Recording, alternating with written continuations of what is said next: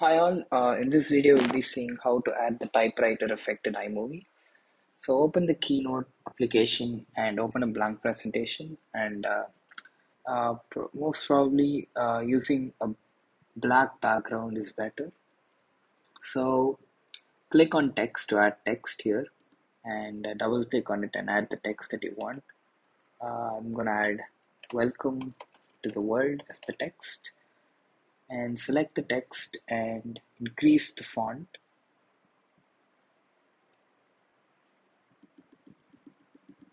And then I'm going to change the style of the font as well. Yeah. Now double click the text again and select animate here, select built-in and add an effect. Here you can see all the animation effects, and for the typewriter effect, uh, it's the same as the keyboard effect. Some of you might have it as keyboard, some of you might have it as the typewriter effect. So select the effect that you want and you'll see the preview here.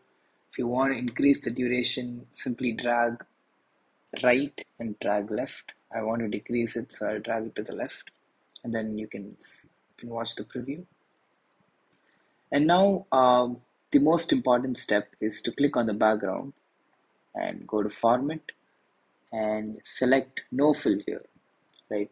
Once you're all done, select File and Export to as a movie and select the duration of the file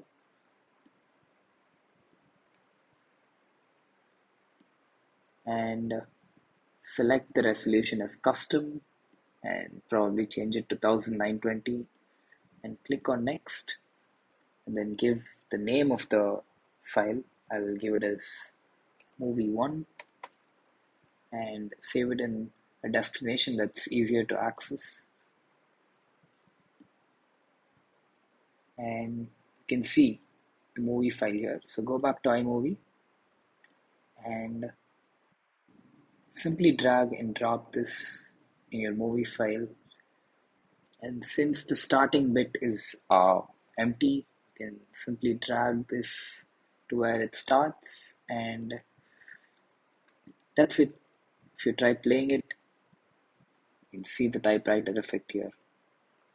So hope you guys understood how to add the typewriter effect in iMovie. You can add much more better effects through Keynote. Thank you.